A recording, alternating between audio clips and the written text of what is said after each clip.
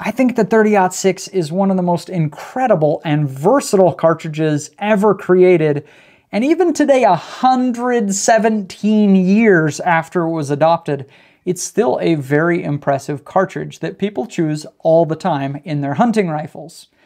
But it's a fair question, a 117-year-old cartridge, have we created something that's just better by today's standard if we remove all nostalgia? So I asked you guys that question, what cartridges are better? And you sent me hundreds of responses. The one that I saw more than any other was this top guy, the 300 Win Mag. The 300 Win Mag is essentially the same caliber, but it's shooting about 200, 300 feet per second faster. And because of that, it dominates ballistically. I created kind of a cool little score sheet for this, looking at 12 different categories for each one. And you can see a lot of green on there, areas where it's just improved by having that extra velocity. If I were to create an advertisement for the 300 Win Mag, if I had to argue it being better than the 30-06, I would say that it's just about the insurance when you're hunting that you're going to hit with absolute force. Generally, it doesn't make a big deal. You shoot a whitetail with a 30-06 or 300 Win Mag, it's going to die either way. But there are times that it could matter. Like a couple weeks ago, I was hunting in Mexico with a friend of mine, and the animals were feeding over a hill. He had to kind of make something happen, and unfortunately, he did press it a little bit where he shouldn't have.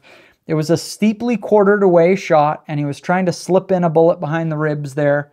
But just as he was shooting, the animal took a step, and it meant he shot right in the butt, a Texas heart shot.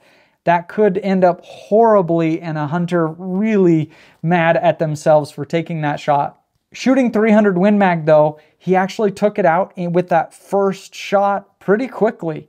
Would the same thing have happened with the 30-06? Maybe, maybe not, but you need everything you can get in some of those situations. So, is 300 Win Mag just better overall? Well, no, absolutely not. It's better if you value the maximum power, but the 30-06 is really about the versatility and the balance that it has. The next contender is the twin sister of the 30-06 and could potentially bring it down. But first, I want to thank today's video sponsor, which is Manta Sleep. Manta Sleep makes really high quality sleep masks that can help improve your health, especially your mental health, by getting a good quality rest. Sometimes being able to take a nap during the day, on a flight, or even in your car so that you can drive on is very important. So this blocks out 100% of the light, but the cool thing is because it's well built, it's super soft. So even if you're laying on the side, it doesn't push against your head. They also have some clever different cups that you can put in there. This one you can heat in the microwave, and it just has that nice warmth on there for about 35 minutes while you're falling asleep. Plus they have cooling vented, even one that has a sound maker built into it. So check out Manta Sleep by going to the link in the description and use code BACKFIRE for 10% off. That's Manta Sleep at the link in the description and use code BACKFIRE. Okay, so the twin sister to the 30-06. If you look at these, they look nearly identical, except the one with the blue tip there, that is the 270 Winchester. The parent case for the 270 is essentially the 30-06. It's basically the same case, but it's necked down to smaller caliber bullets. 308 caliber bullets for the 30-06 and 277 caliber bullets for the 270. So just by seeing that case, you probably already know how this thing performs. It's gonna shoot really fast, but it's using lighter weight bullets to do it. And so what does that do to our numbers? Well, if we look at the scorecard, interestingly, the energy at 100 yards is very close, only 150 feet per second difference. And you're gonna get better ballistics, less drop, less drift, less recoil even. So you can see, I mean, some areas are green better, some are yellow about the same, and some are red. I would say that for somebody who really wants something flatter shooting, a little bit more forgiving of a little error of wind, things like that, man, 270 is awesome. The problem really with the 270 is bullet weights. Usually they're only in the 150 grain class, and the 30-06 you can step up quite a bit. I love the 270. I shoot a lot of 270 Would I say in general it's more versatile than the 30-06 as a hunter though? Maybe not. If I were hunting a very large animal, I'd probably prefer the frontal diameter of the 30-06. The next one, I was really surprised to look at how well it compared as a generalist cartridge to the 30-06. And in fact, I might say if you're a hand loader, I might even argue that this one just beats the 30-06 in terms of just general versatility, but only if you're a hand loader. That cartridge is the 280 Ackley improved. So the 280 Remington was a product of late 1950s it was created. And then P.O. Ackley did what is now called Ackleyizing a cartridge, where you basically take a cartridge and you can see it has a very sharp shoulder. It's a 40-degree shoulder on there. And by doing that, it gives you just a tiny bit more powder capacity. It also helps a reloader so that as you shoot and reform the brass multiple times, it doesn't stretch out quite as much. It kind of crimps that brass in there, which means you don't have to trim as much, and trimming is people's least favorite step in reloading. So the Ackley cartridges, there are many of them, have become really popular. And in fact, the 280 Ackley improved has become more popular than just the 280 Remington by today's standards. Look how much yellow is on here for where being essentially identical to the 30-06. Energy numbers are about the same. Because it's a 7mm bullet, it has higher BCs in general, and so it's going to win a little bit of the drops and drifts and things like that. The recoil is nearly identical to the 30-06. Bullet weights are very close. There's not a lot of difference, except, if you're shooting factory ammunition, it's going to cost a lot more, and the availability is not as good. In fact, it's not even close to as good as 30-06. So if you're a reloader and you can buy, 400 pieces of brass, I mean, you could use that for many, many years. And so all of the disadvantages would pretty much be wiped away.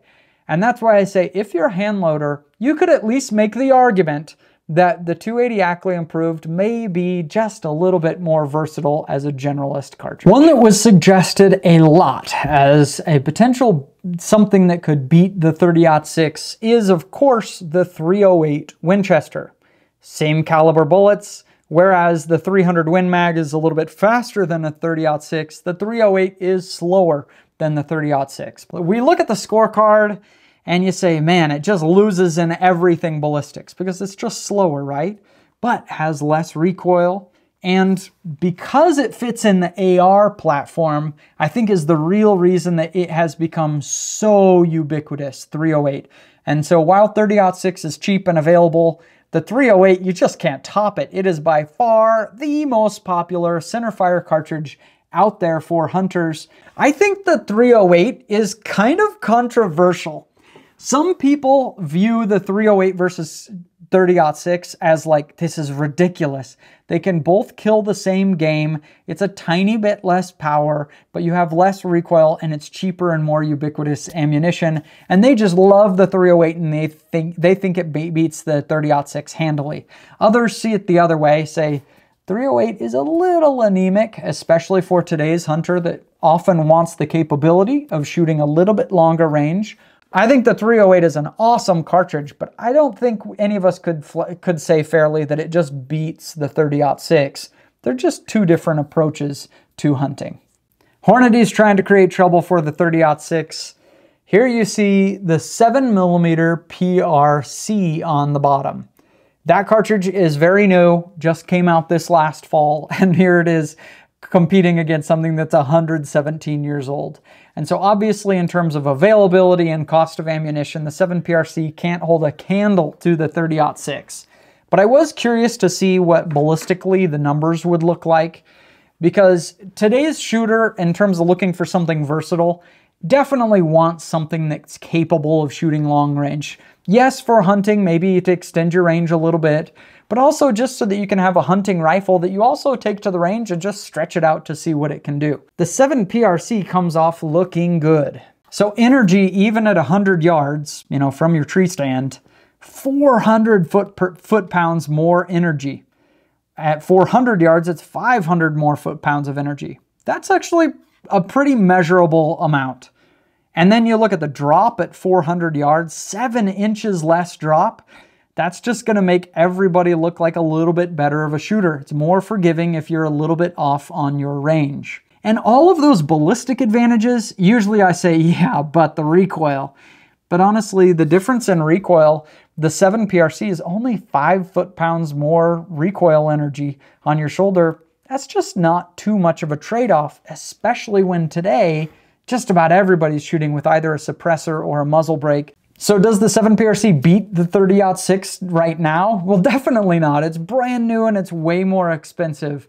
But if I had to put my money on a cartridge that over time could potentially be just more versatile and kind of take the place of that just standard cartridge, I could see it being the 7 PRC. Also, it has tighter chamber tolerances because today we can machine things to a lot tighter tolerances, which makes a lot of different loads work more reliably in that rifle without having huge variances in which load is better for that particular gun. But if you hear me talking about 7 PRC, a lot of you are wondering, well, what about the 7 mag? The 7 mag is nearly identical to a 7 PRC. Same caliber, approximately the same amount of powder. 7 mag actually has a little bit more than the 7 PRC. And they're not wrong. I love the 7 mag. It's one of my very favorite all-time cartridges. It's not going to shoot the really heavy grain weights, those long bullets that are super high BC because of the twist rate. It's also using a little bit longer of a barrel. Last contender is also one of the very best. This is the 300 WSM, the Winchester Short Mag. This cartridge came out and it wasn't super popular. There were some lawsuits that for basically a stubby, short, fat cartridge, and it caused issue with patents. But lately, it's started to pick up a little bit steam and has become more popular. It's essentially the 300 WSM is a short action version of a 300 Win Mag. So why? Why would you do that? Ammo is a tiny bit more expensive and less available, but by being a short action, you get some advantages. Like, because it's a shorter column of powder, you can usually get away with a little bit shorter of a barrel length, a little bit lighter of a rifle. There are some cool advantages, plus it's just modernized. It doesn't have the belt that the 300 Win Mag does either. And you look at the numbers and it does add some pretty nice advantages.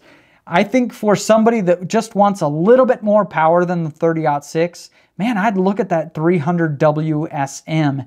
Is it more versatile? I don't know. I'll let you guys argue that in the comments. So if I were to wrap it all up, 30-06, have we created something better today? I would say for hand loaders, you could maybe argue the 280 Ackley improved.